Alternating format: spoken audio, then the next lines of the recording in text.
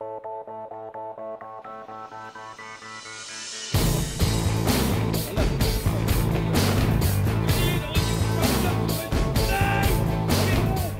league's earned a reputation as a hard sport, players seen as some of the toughest athletes around.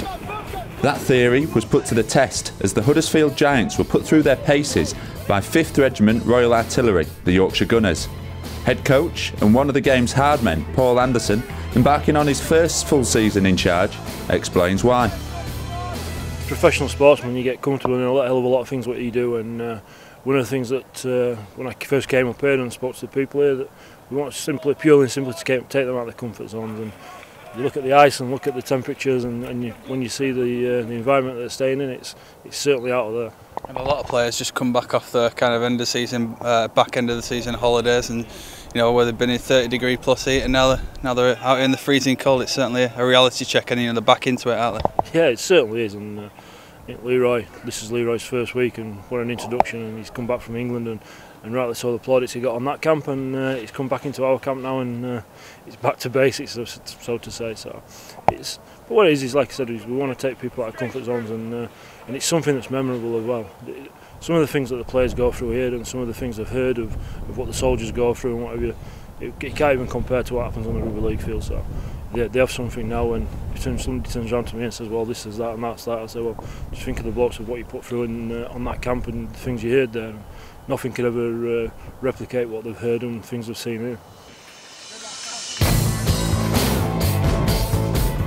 The Giants have spent 3 days at Catterick Garrison living a no-frills army lifestyle under the watchful eye of Sgt Mjr Mark Edwards.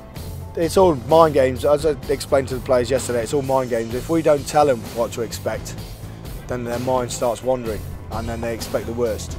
Once you go over an obstacle, it's hard, yeah, brilliant, and then you get back, go again. But you just keep motivating yourself, you just keep going, because it's not only you, you're then working for the team. If you're going over in a small group of 4, say, you then work hard for each other. It's not all about your individual play, it's about the team and getting the team over and the best time you can. The whole idea of working from one obstacle coming back is just to degrade you. It's physically demanding. The cold hasn't helped, the water hasn't helped them, but that's all again a mindset. It's all about getting over that factor and then progressing to the next stage.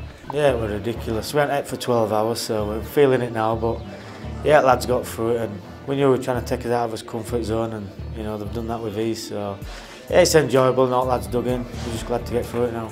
Yeah, it's been tough, obviously you can tell by my voice as well. It's been very physical, yeah, it's been draining, and obviously a lot of shouting's been done, so I've lost my voice, but yeah, it's been good fun. It has been tough, going in puddles and rolling yourself around on deck. There's a lot of obstacle courses which a few of the lads are a little bit scared of heights, so that's been good fun watching them. But it's been a great experience. It's been a worthwhile trip, obviously, but definitely been tough. The players haven't just had their physical abilities tested in the camp, but also their mental toughness. The Giants players and staff alike spent 2 nights under canvas in sub-zero temperatures, and they've had to put up with more than just the weather. I think the most draining thing's really been as food we've been getting ration packs, which a few of the bigger lads are swapping. I think they were swapping the socks for food at one point.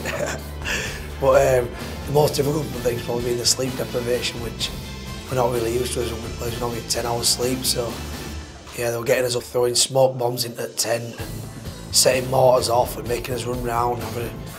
Been good, like I say, it's been very challenging, but it's been good fun. And then we had a crack on machine guns. They were like, they took us out at 5 o'clock in the morning. So yeah, it's been draining, but it's been fun as well. 2 pairs of trainers, no boots.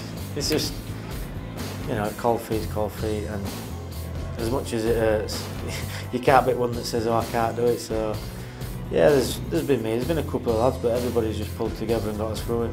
Hopefully this is one thing that's going to have a beneficial impact on us. It's when you go through times like this, it generally brings you closer when you're all cuddling up, freezing in your sleeping bags.